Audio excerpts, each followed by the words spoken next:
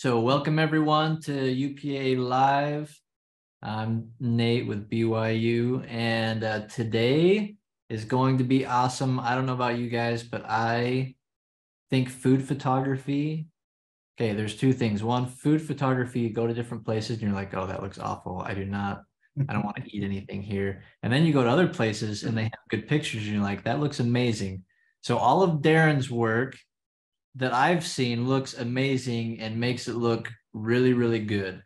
And so, Darren, I would love before for the members that don't know you, just kind of introduce yourself a little bit, what got you into photography, and then he's gonna teach us some good tips and tricks about food photography, how to make it look good, and yeah, we'll go from there. So, Darren, go ahead and take it away. Well, hello, everybody. My name's Darren Van Dyke. I'm the videographer, photographer for dining services. And yes, I only work for dining services at Virginia Tech. Um, and so a little bit of my background is I actually came from the video side of things. So I went to school for filmmaking. And then after graduation, I freelanced for about 9 years and did a little bit of everything, mostly commercials, a couple feature films, short films, music videos, reality shows, a little of everything and all of it. And then in 2018, a job opened here at Virginia Tech for dining services, and I applied and got this job. So very thankful to have gotten it. It's been awesome to be doing all these things and being a part of dining. I think it's probably the most creative space I could be at on this campus. So it's been awesome. And honestly, I didn't really do much of photography other than vacations until I got this job. Because like I said, I came from the video side of things. So first thing I knew when I was going to apply for this job was, of course, it's dining. I'm going to do food photography at some point, right? So I went and started just looking through all kinds of magazines I could find at Barnes and Noble, looking online and just trying to study food photography and food photos, trying to see what the lighting was, see the, how they were like pulling textures in or colors in, or just how they were just setting things up in general. And so that's kind of how I got my brain to start working on becoming a food photographer, because I did not apply as a food photographer. um so so with that, coming from video, of course I already had some experience trying to make images with a camera and lighting. So when it came to the lighting, I literally was just trying to look and see, like I said, what am I seeing here, what does it look like? And I feel like for anybody looking to get into food photography, still just kind of thinking of the basics that we've all learned, the 3 points of lighting: your key, your fill, your backlight. And then, keeping that in mind as you're looking at photos and studying photos and trying to see how that is. It's the same as if you were to, I guess this is how my brain works anyways, like, doing sort of still lifes, or like when you used to like draw or paint and you just, do the circles and the squares and the triangles and just seeing how the light falls on things. So that's what I did, is just really try to study and look at that. So for me, it also depends, it's like, as far as how my lighting goes, will depend on what the project is for. Because sometimes we have special events that are like, the super high events, and those, really try to, make sure we go all out for those photos. And some other ones is sort of like, well, we just need a nice, good, clean image, so I don't have to like try too many different things with lighting, just kind of give a nice basic one. So like, for an example of what I'm saying on that, let's see. Hey, Darren, while you're pulling that up, I'm just gonna go ahead and pull up. I was just gonna tell everyone, feel free to put your questions or anything in the chat, and then I'll kind of field those with Darren, and we'll go from there. So as we're going along, don't be afraid to ask any questions, and Darren will get them answered for us.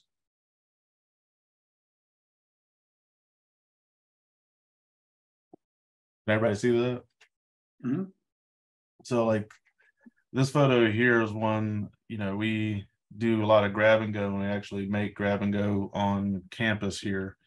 And for those shots, there's so many things that we have. And also this is mostly for back of the house, because they like to make a sort of a catalog to give out to all the dining centers so they can choose what they want to get for their grab and goes.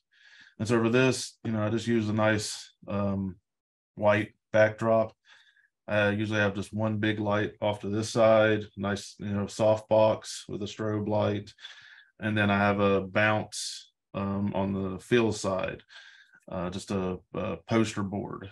And depending too on, what the packaging and other things are, I have another piece of diffusion that I will bring in to put in front of the key light to help soften it down a little bit as well. And I mean, that's literally pretty much my setup for those, so that I can just kind of go through them. Like there's another one, strawberries.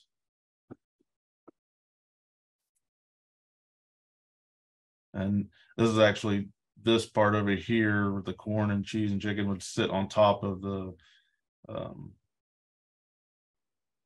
salad part, and it's actually packaged along with that. So just kind of separated it for that.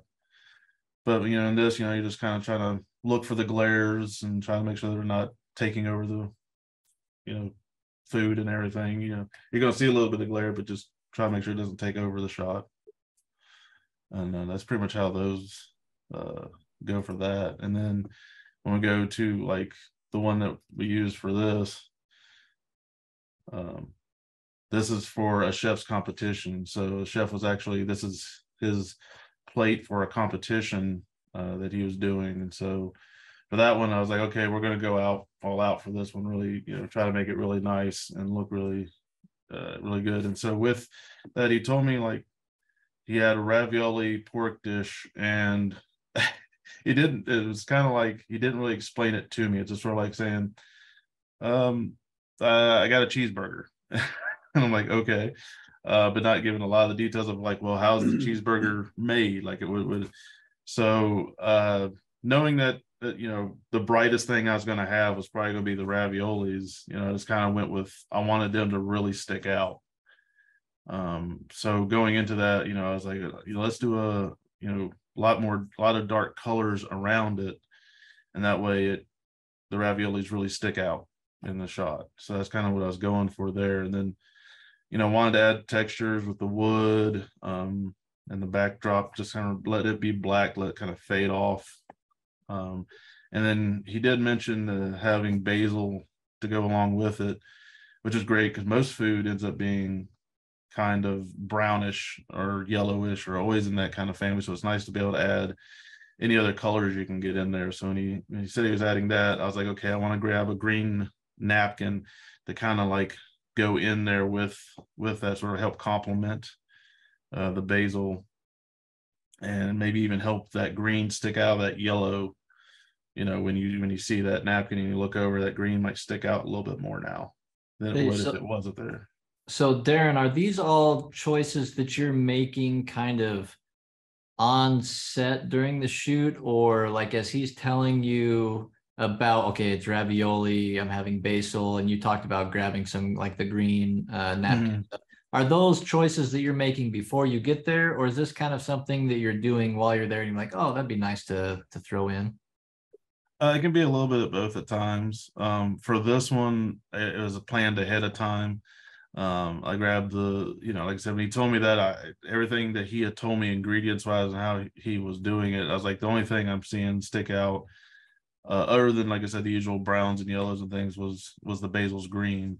And so with that, I kind of get to plan that one ahead of time, going, okay, I'm gonna go buy this. And I actually bought a cream colored one as well, as far as the napkins, just in case it didn't quite work out as well as I wanted. I had a cream colored one too, that if I wanted to, I could keep it cream or edit it to be a different color later. But thankfully the green one worked out great. I think it turned out really good with that one. Yeah, absolutely. A couple other questions. Austin's asking if you bring your own props for backdrops or just use surfaces on hand. Like, is this something that you created, or is this in a restaurant or kind of somewhere on campus with this texture, or are you creating that? So at times, once again, it could be a mix of both. With this one, I created this. So these are V flats backdrops. I find that they're really, really good, and they have a different tone on one side and the other. So like this is a dark brown on one. You flip it over, it's like a lighter wood color on the other side. Oh, nice. And you can you just bring them in and out. Let's see if I can probably see. So yeah, this is the actual test shoot that I was doing for that one. You can see. So yeah, I have like the V flats here. I even got some black silverware. So we did do one where I had the black fork in the ravioli, and the ravioli cut halfway open, so you can see what was inside of it. Mhm. But the chef himself didn't really want to use that one. So, but once again, I wanted to keep it black because I wanted the ravioli to be the number one thing that stood out in the photo. But yeah, you can see how I have everything set up here. I got my strobe bouncing off this wall just to create the entire feel. Have my gel with my orange light just to kind of come in and give another little sprinkle of light and color to it. Another like little feel off to try to sort of grab the front part of the bowl. And the thing is, I tested this in my studio closet that I have. Yeah. And then had to take this to a test kitchen to actually take the actual photo.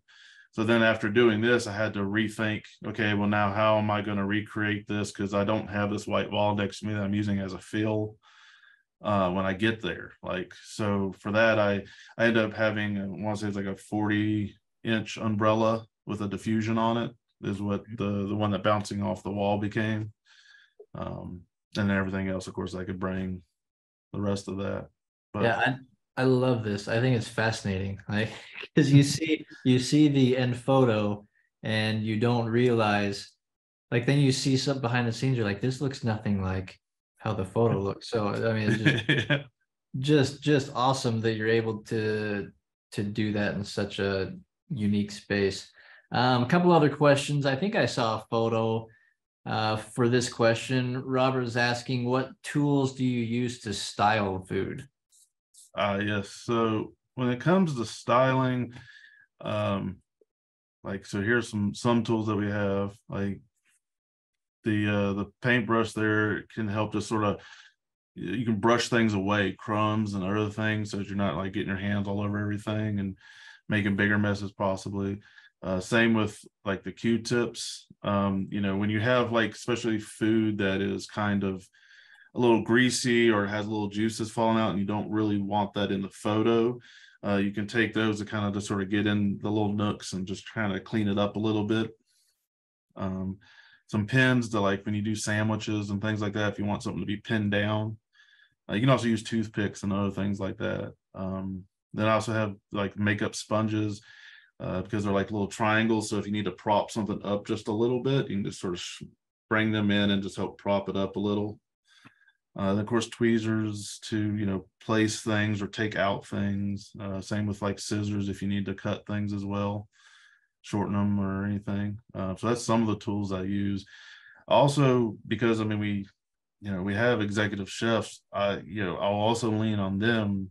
They went to school, they've learned how to plate, and they're artists themselves. So once again, I'll kind of lean to them first on it, and then sometimes I will go in and change things, and sometimes I just let it be what they've created. It just once again depends on the project that we're doing. Awesome. Another question, how much time do you take to or have to set up your shots? Are you ever like on a time crunch, or do you typically have like, all right, I got all afternoon to do this? Like, how much time are usually allotted for these? And like, how hard is it to work with food before it doesn't look good anymore?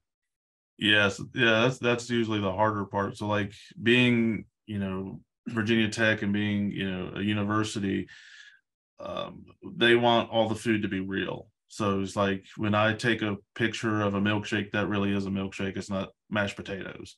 Mhm. So like we do have a limited time trying to get some of those shots. So with that, like usually when I do them, I try to make sure that we have multiples you know, if it's especially for an event of any kind, like let's have all the plates that we can have for it. And it depends on, you know, what toppings are going to go bad first. I usually try to tell the chefs, you know, wait for me to say I'm done with this one before going and grabbing the next one. And because, you know, like if you go and make a cheeseburger, but that's not the first thing I'm gonna take a picture of, the cheese is going to start to look bad before I get to it. So that's where I work with them, trying to time things out a little bit better. And usually like I'll plan for no less than an hour session to try to do the food photography, because like I said, we usually do more than one plate. And then yeah, like I said, just try to time it out right. I've also got like a heat gun and some other things to try to rejuvenate if I can. Another trick I would try to use, like for like food, like a hamburger, when I'm doing multiple hamburgers and maybe the chefs have, you know, kind of gone a little too far, I was like, oh, they got one out before I was done with the other one, to try to bring it back a little bit. Like I might take some honey or take some maybe even honey and water and just mix it up a little bit and try to, you know, make it look a little more greasy, try to bring it back to life a little bit in the look, stuff like that. So where did you learn kind of those tips and like tricks for shooting real food? Like, was it trial and error? Was it part of reading that you talked about before, like just trying to ingest all that you can about food photography? What was your process in figuring those things out? For me, mostly trial and error for a lot of it. There were some things, you know, you research and you find other people's, you know, ways they do things, but a lot of it became like just trying to figure it out myself. Like I know there's a lot of tricks that people try to use for like water. You know, you want those water droplets on your food or on the glass and things like that.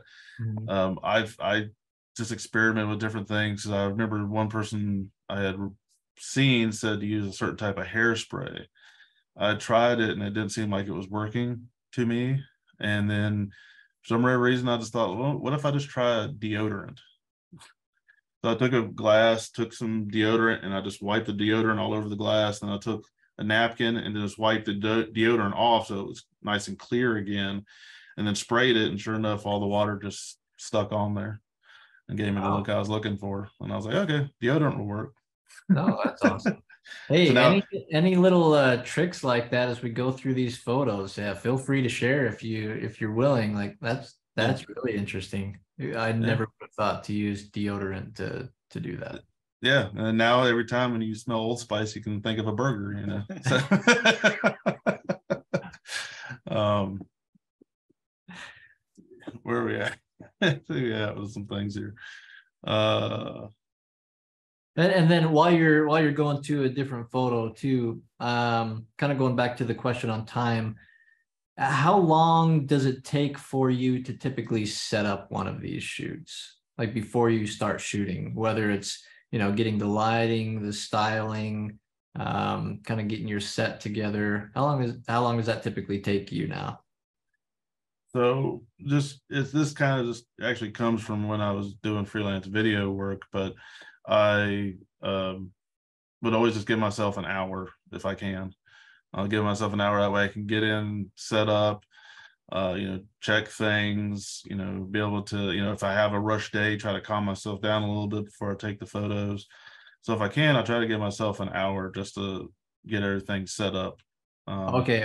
I think I might have misunderstood before, or maybe I didn't. Are you saying so you give yourself about an hour to get set up and then you do the shoot for about an hour? Or were you just saying that typically you just give yourself an hour to get there and get prepared?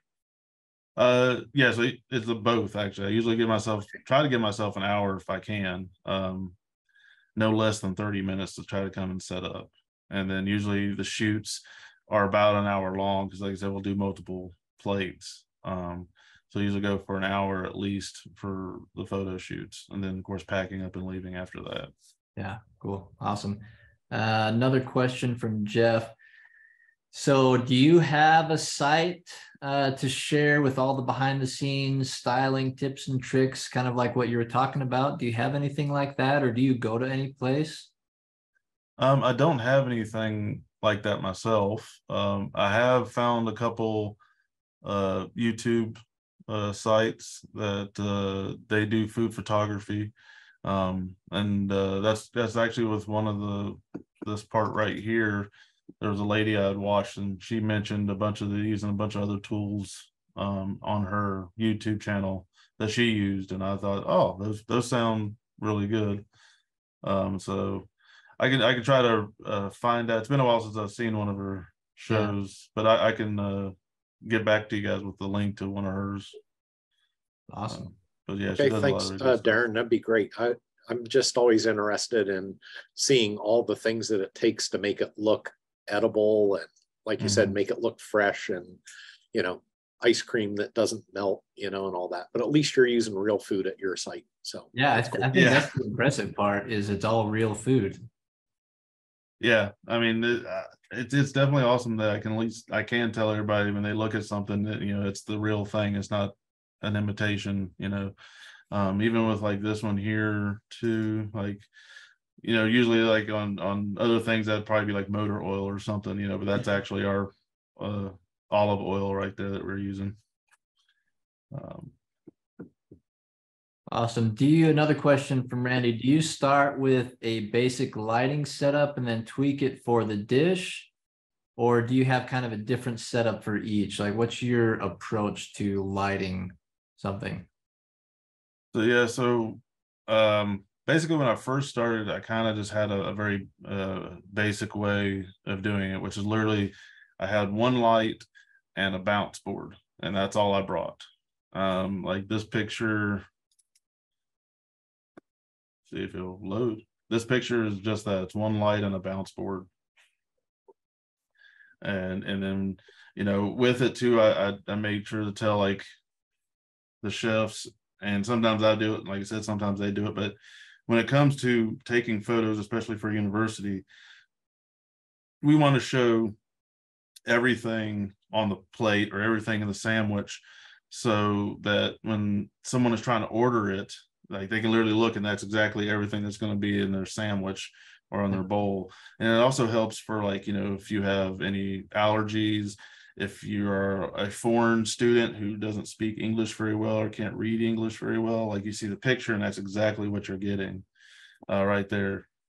So for a lot of things, I usually do this setup of just, like I said, one light, a bounce board.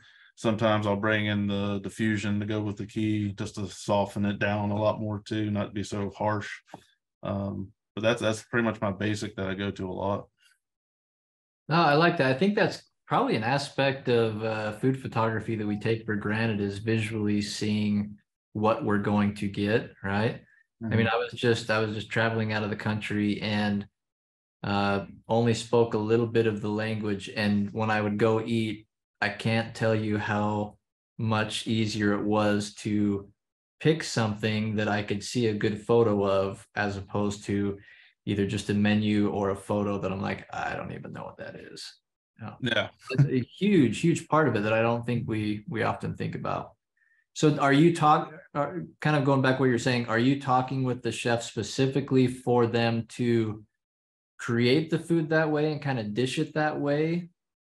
Or is that kind of what they already do? Like, how does that work? Do you need to make adjustments and have them redo things?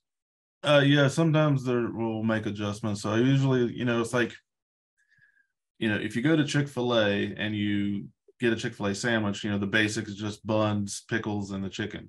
And in the pictures, a lot of times you can still see the pickles, but when you actually go out and buy it, the pickles are hidden underneath everything and you don't see it. And usually they're all like stacked on top of each other. Yeah. And so, you know, it's one of those things that I talk to the chefs, like, you know, I know this is how it's going to come off the line, but for the photo, we need to be able to see all the ingredients. So sometimes, you know, maybe the tomato might be cut a little thicker than it is actually, you know, on the actual sandwich, or something is pulled out like the pickles or something, just so we can actually see them, even though it might not look that way when you first get it as the client, you know, eating it. But, you know, at least in the picture, you can see it and know it's going to be there. Great. Love it. Yeah. But yeah, like I said, my basic has always been one light and a bounce board and some diffusion. That's pretty much my basic. And if you don't have lighting, you don't have any strobes or speed lights or anything. It's the same as a lot of other things. You can try to find a window. I know a lot of times when I first started, before we got all our gear in, I would go try to find a window in our dining centers with a table, and I would just get my diffusion, and I'll just put that over, let the sun come in, put the diffusion up, and then just let the sun be my light. Just getting like a 5-in-1 reflector. And once again, just use a poster board if you need for some fill. And you can just do something that simple with it. I think that just is another kind of evidence of it's not necessarily the equipment that you have, but it's the knowledge behind it. It kind of is the power behind the photo, not necessarily the camera or the type of lights or what you have, but just, man, that the knowledge of what to do is far more valuable, I think, than the equipment. Yeah, I think you're saying even if you don't have lights, Yeah, I mean, for me, it took me a while when I was doing video to try to like get everything straight in my head. But the best thing that anybody ever told me was, to learn lighting, just grab one light and just use one light and just see what you get. You can find like a dark room or a dim room and just see what that light's doing, move it around. And then once you got that one, take another one, put somewhere else, move it around, and just see what the light's doing to try to like get that in your mind clear. Yeah. Another question about your lighting from Randy, asking what's in your lighting kit that you take with you. Do you keep it simple? Do you take filters, scrims? What lights do you use? And a shout out, he loves your work. Thank you. So pretty much this photo, there we go. So I got the Godox 600s because, like I said, we also do portraits and other things like that as well. So I got those. I got the Godox 200 AD and the little V1 as well. So depending on what the shoot is, will depend on what I bring. Usually, like right now, it's pretty much the one strobe, the 600 and the 200. And usually I'll just bring those two with things I'm doing right now. And, using one for key, one for a back, and then using a bounce board for fill. Great. That's kind of where I'm at now. Like I missed something else in that question. There's something else that I forgot. Do you take any scrims or filters? I mean, you talked about your bounce board. Yeah. And using something for diffusion. Yeah, I have a 5-in-1 reflector that I have, and I'll bring that with me all the time too. And like I said, use the diffusion most of the time with that one. So it'd be like the key lights here. I put the diffusion there, and sometimes I even take, if you play the diffusion, if you bend it a little bit, you can see how the light will shift and change just by bending your diffusion.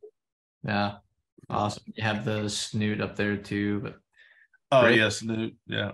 How often do you use a snoot? I mean, you're trying to sometimes light pretty small areas and you want the light focused, but yeah, so the snoot I've only been using more recently. And like I said, that depends on what it's for. So usually that one would be for like a real special event or a chef's competition. I'll use I might use the snoot for what they got, but otherwise it's still just sort of the basic lighting with soft boxes. Yeah, and one more time, could you go into a little bit more detail? So going to that image that you actually took from that behind the scenes, I love that little, it's just a tiny hint of that warm glow from that gel on the dish that really mimics like sunset window light coming in. Like, kind of give your thought process behind like what made you think to do that? How, like, the why behind it, and what it does. Well, yeah. So like I wanted to give it that little extra ping of light in there. Sometimes when you see photos of other things, you always see sort of like that edge highlight, and it's kind of like I kind of want to play with sort of giving an edge highlight to the ravioli in this. And on top of that, I wanted to make it warm to, once again, everything else feels kind of cold, and then you kind of bring the warmth in when you have that warm orange coming into the ravioli. So I just thought it really helped make, guide your light or guide your eyes to where, we wanted you to go to look at for this photo. Yeah, love it. Just the small details that make it really, really pop. Like even just that warm highlight on the back right side of the bowl from there looks really cool. Yeah, I mean, I think it helps everything to sort of stick out a little bit more, having it be a little warmer. Yeah, great. Thank you. Yeah. And then like kind of did something similar. You can see here, like we have a gingerbread house competition that the students get to do. And so this year I decided to try to do a backdrop for it. Usually we just sort of took pictures of them making them and having fun as groups, but I was like, let's do it like we're doing plates, and let's try to like have a little more fun with these cool gingerbread houses that the students make. And so with that, of course, I went with wanting to do like a snowy bottom on it, tabletop, and then the backdrop, because I knew we were going to have so many photos, I wanted to have a day and a night version. Let's see. And then with that, of course, using gels to kind of bring in the night and the sort of the sunrise kind of feel to go along with the houses. And then you can see the setup is this right here. So I got one light bouncing into the poster board. I have the snoops kind of help highlight anything, and then basically like my umbrella as a sun, so to say. So that was kind of where all the pink and blue was coming from, was right there. Do you have any thoughts on like focal length? It looks like you shoot pretty wide with those. Do you have any thoughts on focal length and what seems to work best with food photography, like shooting wider and closer or longer and tighter? Like, what do you have any thoughts on that? So yeah, for most of the stuff, I stick between like probably 24 to 50 in what I'm doing for food photography. And then once again, it becomes sort of, what is it we're taking a photo of, and what's the purpose for it. So I mean, like for something like these, like I'll probably just probably do it around 24, so just have everything in focus, not have to worry about that depth when you get a 50 on. And then of course for ones like these, like this one, I would use like a 50 for it. Make it look nice. Maybe even a 35, just depends on what the plate may be. But sometimes too, I've had chefs in the past literally give me a plate that's bigger than my backdrop, and then me trying to figure out how am I going to make this work. They're like, this plate is bigger than the backdrop I brought. I don't know what time it is everywhere else, but I don't know if you guys have already eaten lunch, but it's like pre-lunch here right now. It's these photos are looking good. Yeah. And then like something different was like these were all done with fishing wire, and that's a clear piece of plastic for the sauces. So I wanted to do this all in one photo originally, but I just didn't have things to try to get it that way. So I just did every part individually. And so for that, I literally just took 2 stands, had a table underneath in case something falls, and then just took 2 pieces of fishing wire to go across the stands, and then I would just place the food on them. And then from there, I just like change my camera angle, low, high, off to the side a little this way, to try to like find something interesting with it. And then since they're all cutouts, you can kind of manipulate afterwards. And then also you can see where like get a little yo-yo going on here. For like the the vegetables here, I sprayed some water on them to try to help give a little more texture, a little more life. I think it's nice when you look at like vegetables and they have the little spritz of water. Not only is it a texture, but it also like makes you think it's clean, it's been washed. and like a tomato can be juicy, so it kind of gives you that juicy feel as well with the tomato. So I think it's nice to like put that on vegetables and fruits. Yeah, great. Then another small detail that makes a huge difference. All right, this thing's going crazy on me. All right, there we go. And then, like I said, once again, like for sometimes it's the chefs, I'll just let them do, especially if it's a special event, I just let the chefs do their creativity, and then I'll try to decorate around their creativity. Mhm. So like, not that one.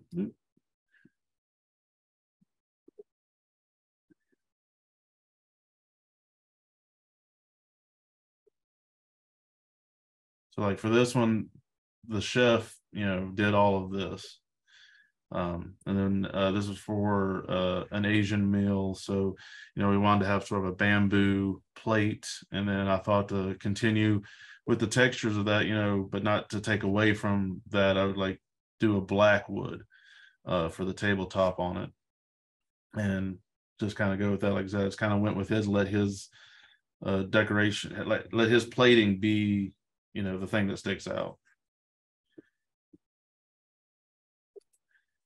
And similar to like this one as well, like that's all the chef. And then this was for our 150th celebration, and so with that, in our graphics already by our graphic photographer, she was already using all of these like circles and things in her graphics, so we kind of just threw them down to use in the photos as well to tie everything together.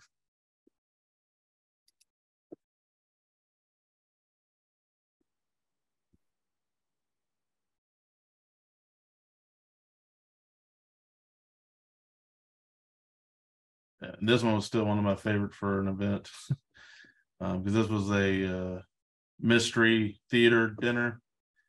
And so for like this one, we had to like we were creating like a museum kind of space that everybody was coming to, and then somebody's supposed to stolen a jewel and all these things, all the characters.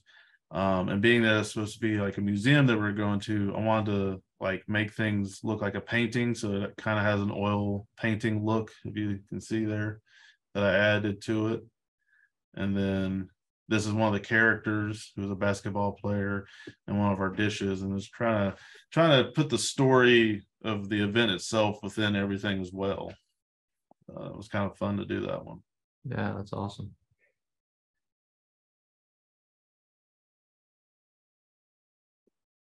This has been a fun one I did recently too, trying to do splash photography. Yeah, so Jeff has a question about your process of doing that. He's asking if you use a motion trigger. I don't know if you want to go through kind of your process and what it took to take those. And yeah, sadly I don't have a motion trigger. I want one. That's on my list of other things to get in the future. So for this one, I actually have the Canon 6D Mark II, and you can set it on a timer to do like up to like 10 photos on a burst. So I just set that timer for 10 shots, and then I'm literally just holding an object in my hand. It took me a couple times. I did test with water first, and I just took a couple different things, dropping it in, throwing it in to see what I could get out of it, and then try and keep in my mind that when I go to do the real thing, it's going to be milk, so it'll be a little bit thicker. So I got to think about that. And funny enough, I think it was like, of all the things I threw in there, I just took one of these just off of here, off your water bottle, threw it in there and got that. So I was like, okay, this gives me the right amount of splash that I want, because some of the other ones, it would just kind of do the shoot up and come straight down and not really go out. But this really helped, make it go outwards. So how many tests did you need to run before you finally got to one that worked? Thankfully, it wasn't that long. I think it probably was like 15-30 minutes of just throwing things in there, because I have like fake ice cubes for drinks as well. So I was trying fake ice cubes, just trying a bunch of different things. Yeah, that was a fun one. I look forward to doing more messes. Oh, and here's, yeah, you can see the Like that's what it actually looks like there. Oh, that's cool. It's making a big mess.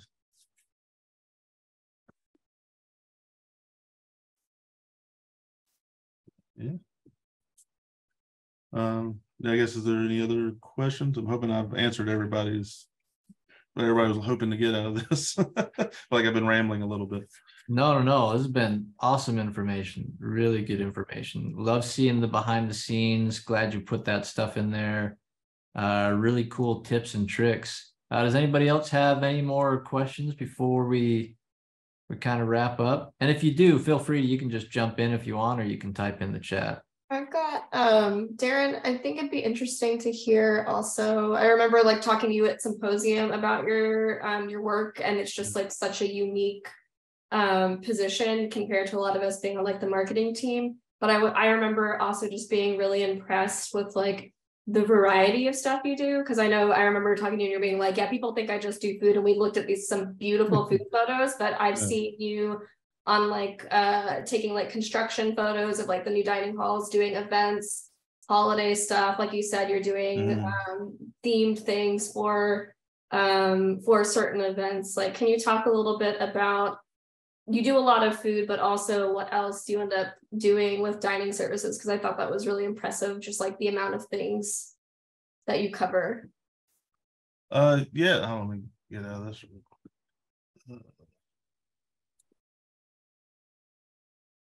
Oh, there you go. Yeah, so for dining services, it is kind of like a little of everything that everybody else does with food on top of it in some ways. So like, I still do headshots, portraits, the remodels and constructions for all the new dining centers, and just refreshing some dining center shops. We have special events. I mean, they literally try to get us almost doing 2 to 3 special events a week, which is kind of crazy. So some of them get a higher level and some get a lower level of like, okay, we're going to go to that one, we're not going to go to this one. But yeah, we want to get students interactions as well, showing behind the scenes of what we do for a lot of things. Like on top of that, doing like in-house things as well. So like, times I'll be filming training videos, like here next month I'll be filming a cash register so that people can show somebody how to use a cash register machine, because we just updated them to a new system, and we'll show like how to properly use a knife and how to do things like that as well, and chefs showing how to cook things and do things. So it's a lot of different things, more than just food photography. No, that's awesome. Thank you. Adam's got a question about how many shoots do you typically do per day or week? So I try to keep it as one shoot a day, but sometimes with everybody's schedule, it becomes like, okay, everybody's free only on Wednesday. Okay. So we end up doing like two, I think I've had as max of 3, but usually in a week, shoot wise, I'll probably depend on, it could be 3 to 4 shoots in a week, because one might be going out to take a headshots and the other one's taking an LTO photo for another dining center. And so, yeah, it could be like 3 to 4 photo shoots in a week, and try to keep it one a day. Sometimes it gets crazy, but try to keep it as one a day. Yeah. Awesome. Yeah. Let's see. And then Chelsea's asking about how many plates do you typically have per session?